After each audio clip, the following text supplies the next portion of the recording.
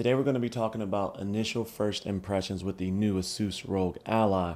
Now, I've used this since launch, and here it is. This is the new Asus ROG Ally here. I've used this since launch, and there's three things that I want to cover today. First is initial response and to set realistic expectations with you all if you're thinking about getting this and what to expect. Part of that is have the YouTube reviews been consistent, honest, etc. And so we'll cover that. Secondly, I want to cover what it's like actually gaming with this, the real gaming with this.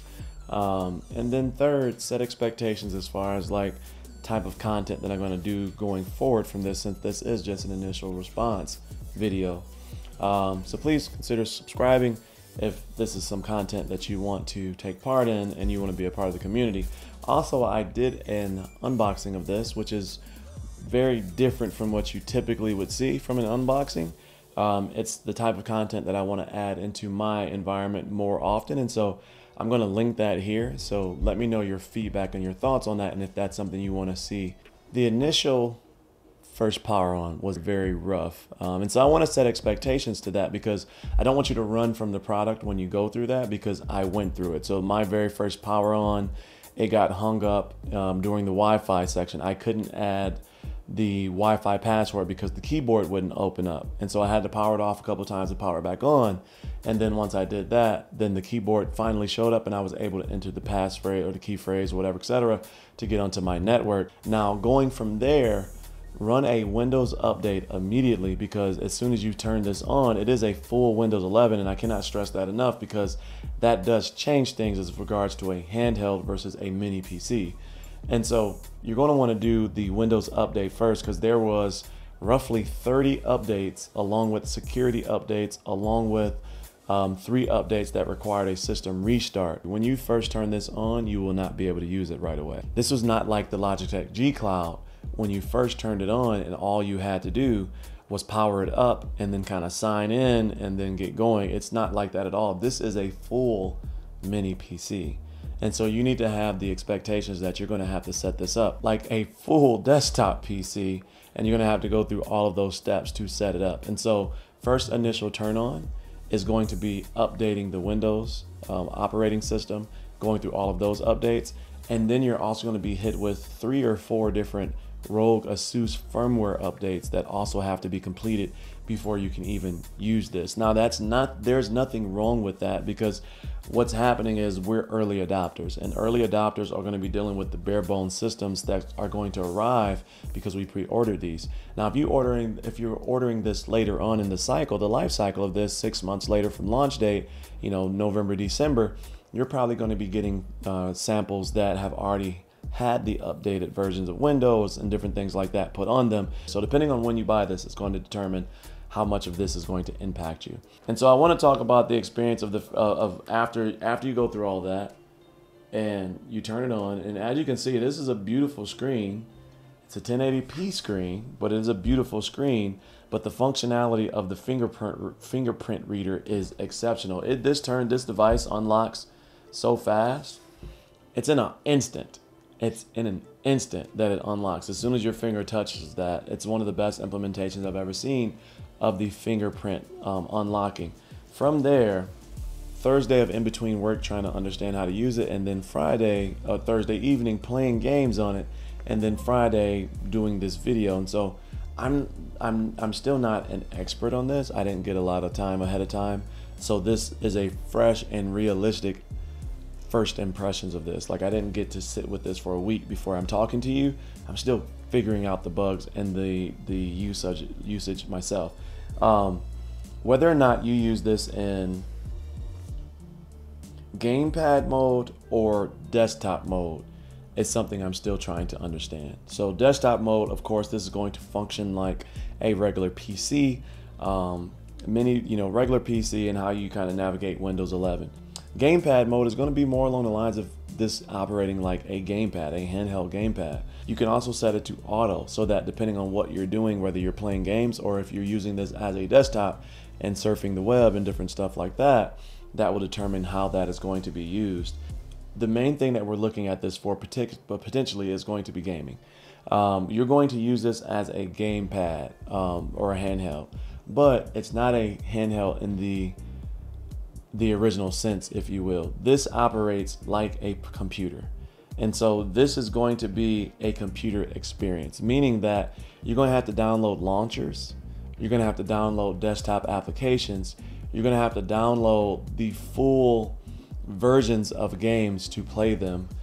This isn't a scenario like the G Cloud where you turn it on and you're clicking icons only and the icons are going to take you around. You have to manage Windows on this. And so you're going to have to hit the Windows button.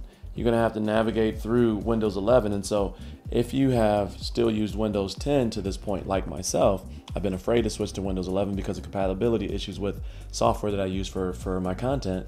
You're going to have to learn Windows 11. You're going to have to learn how to navigate Windows 11, which is a new experience.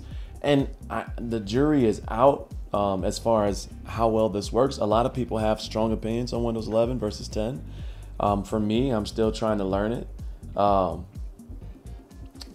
it's touch function as well because of the nature of a handheld.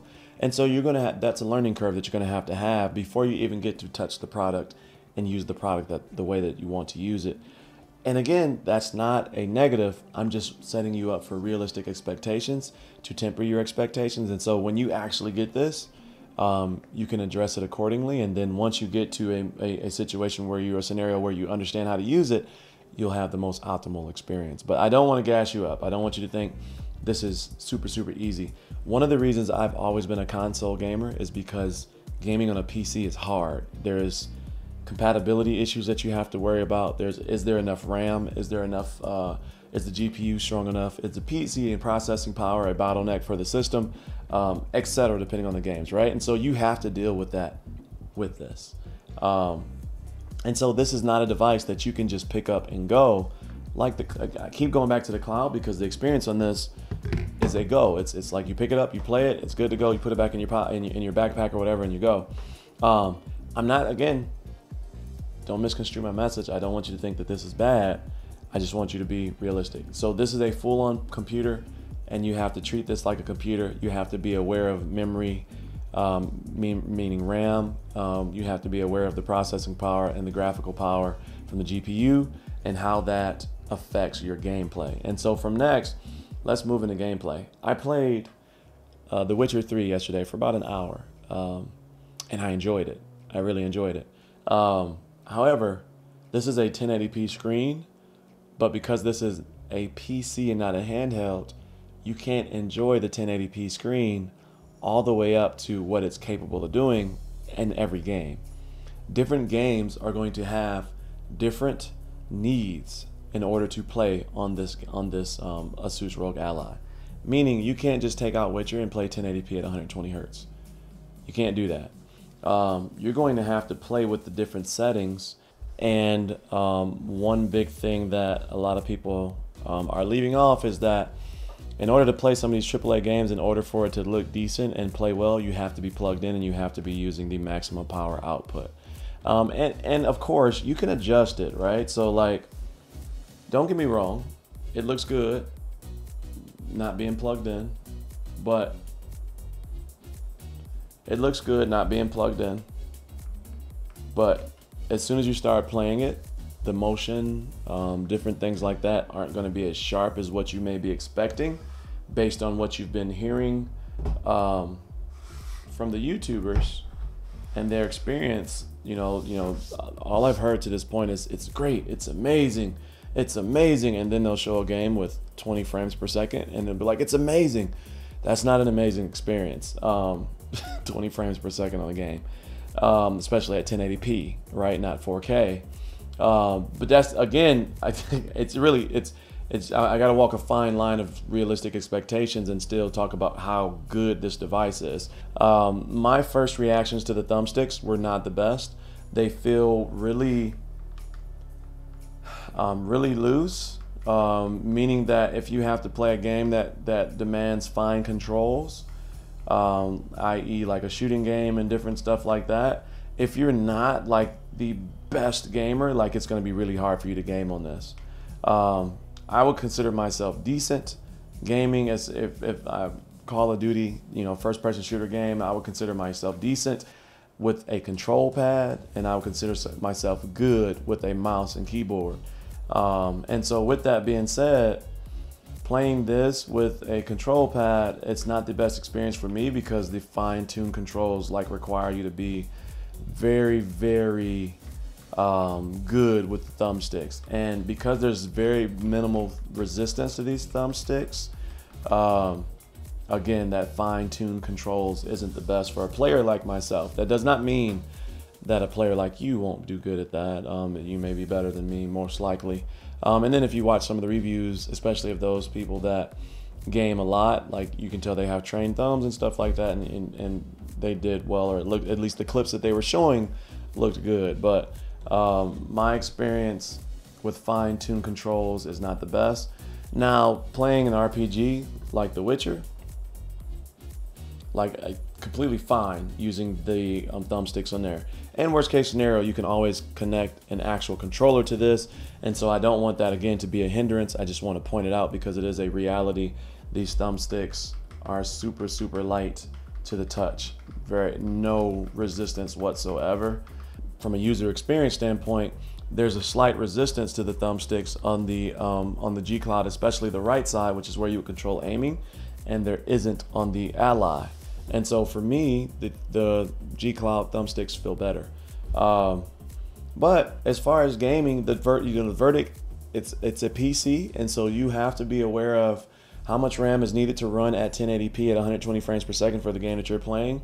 And there's going to be a lot of trial and error there until you figure out what works for the games that you want to play. And so it doesn't, I don't want to point out frame rates on Witcher. I don't want to point out frame rates on Cyberpunk or anything like that, what people are doing, because you may not play either one of those games, and your experience is going to be determined based on the game that you play.